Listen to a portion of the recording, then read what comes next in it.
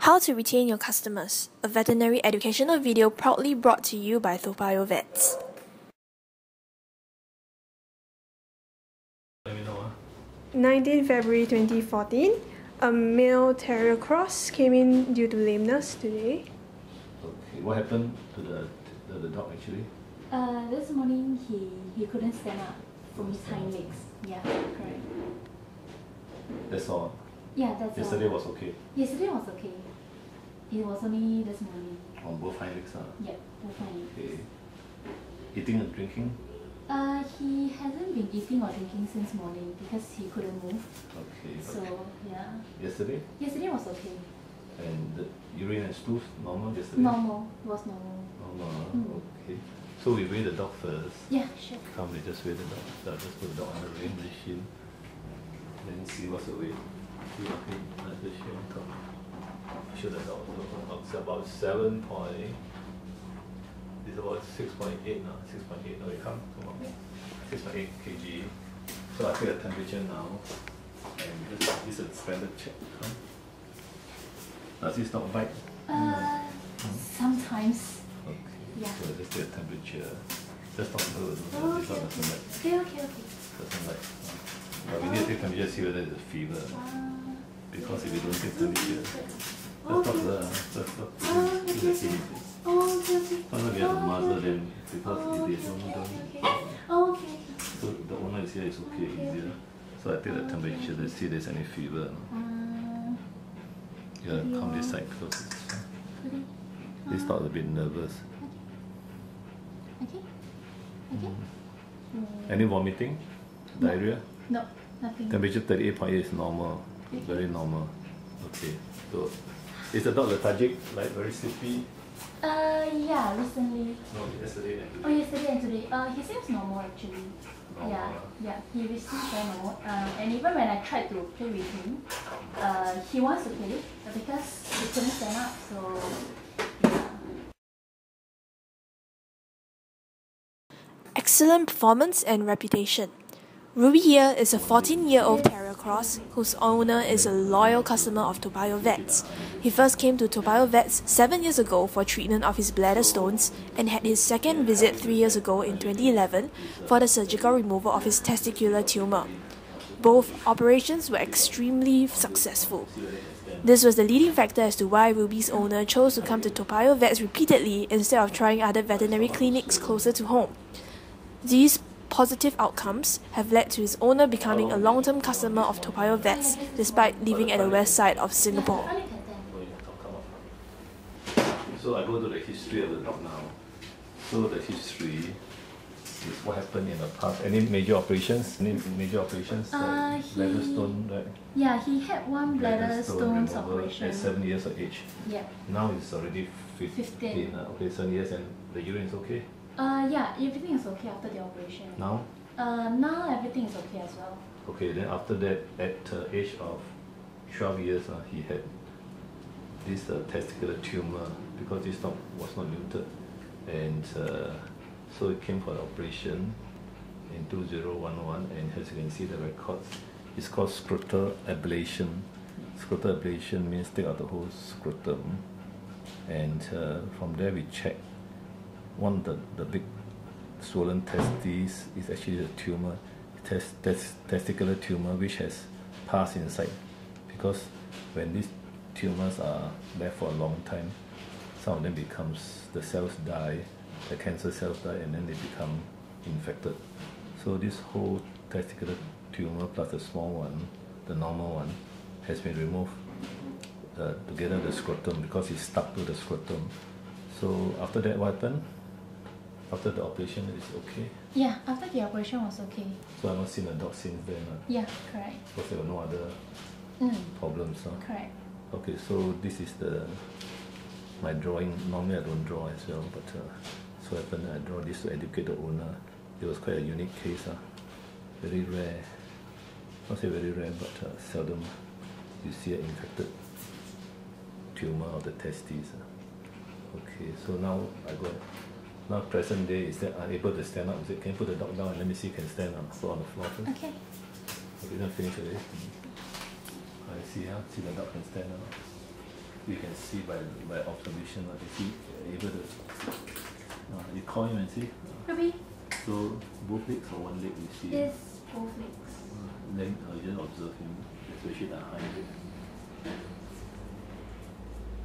So let me see. Can you help him to stand by lifting his belly?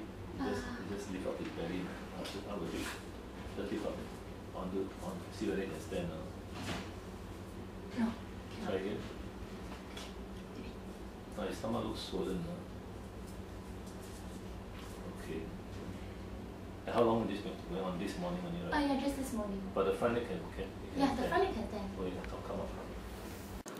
Effective communication. So just put down. So now when the dog can't stand, normally in many cases it's due to the spinal injury or slip disc. So I'm going to test the spine, and before that I better muzzle in case he bites me. So I will muzzle him. I'll muzzle him first, and it can be quite painful. Is it muzzled? The mouth, the lower part. Okay, so I muzzle him first. That's a precaution. So after that I will check the spine first. Okay, ready? Just to check first. Secondly, effective communication is also important. There are no secrets between the vet and their customers. Dr. Singh here is extremely transparent to owners, does not keep any important information from them. In fact, he practices the show and tell method, showing and telling owners what he is currently doing and the detailed surgical plan. This is so that the owners completely understand what their pets will be subjected to. Okay. I'm going to check the hips and the dislocation. Now, there's pain now. Okay, wait, you hold the front. Okay, come here first. Come. So there is pain now. As you can see, just I noticed one leg. One leg is shorter than the other. I don't know whether you notice or not. This right leg is shorter than the other. When I extend the hip, you can see a bit shorter.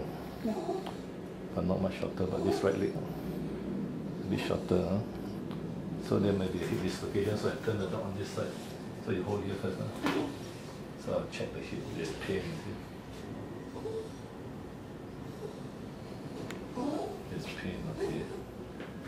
So I check from the relax first. I check the joints first on the paw, the hop, extend, and the knee. There's pain, there's big pain here. So the pain is there. So now I turn to the left side. I turn to the right side. Okay.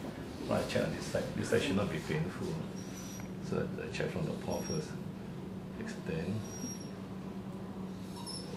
Not much pain. Okay. Here the hop. Abduct, no pain. Okay. Now here. Okay. Relax. Ruby. No pain at all. You see this part? No pain. Not like the other side. I check the hip. So I extend the hip. See, no pain at all compared to the right side. You see, I even do this up and down. Okay, so you can see that his pain is okay. So the pain is on this side, from the hip to the knee. Now, what happened? Did he jump a lot or not from the bed? Yeah. Because it's a sudden onset. It happened overnight, so he must have jumped down. Okay. And is he a very active dog? Yeah, he is. So he jumped. He likes to jump up to the sofa. I see. So he jumped and then he misjudged his landing. Okay. He forced onto his overstretch the knee. So he put down on the floor and see actually his one leg is worse than the other. The right leg. You see how he sit down? You see how he sit down? He will sit down. Actually, he can. Wait, let me see. He can stand on his left leg. Can you call him and see? Ruby, come. He wouldn't even move. He wouldn't even move. Then when you just hold him on the chest and see whether he will stand on his left leg. No. You see, he can stand on his left leg. Actually, you just hold up pull up, but with his left leg standing, no. Yeah, see, you can stand up. Okay, can come out here. But normally the pain is so severe. So actually this dog can stand on the left leg, but he doesn't want to stand because it's so painful. The possibility is that he might have landed on both hips spread out, we call it spread out. So it's very painful. Okay. So it's the only good news is that he doesn't have slip disc. Okay. You see, there's not much feeling. Normally when you pinch, you see when you pinch his toes, normally other dog will scream. There's not much feeling. Compared to, let's say I show you the front. Front you just pinch a bit. He feels it. So this one, I will pinch it. Also not much feeling. Not much feeling. So we can compare to the front. When you hold up, you see, they're very good. This one not so good reflex, but that one was good.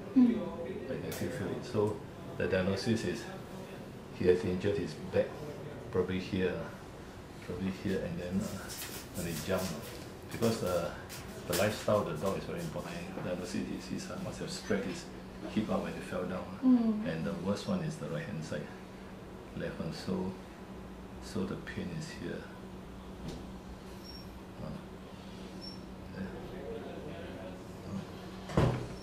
This hip is worse. This hip is worse. Okay, I'll give him the painkillers. Okay. And we will wait for a few days. Lastly, another key factor would be affordable healthcare. Having affordable healthcare appeals to the heartlanders in Singapore as the cost of living continues to skyrocket. Expensive renovations used to impress customers are not necessary. Instead, a homely decor with affordable consultation and surgical fees are much more appropriate.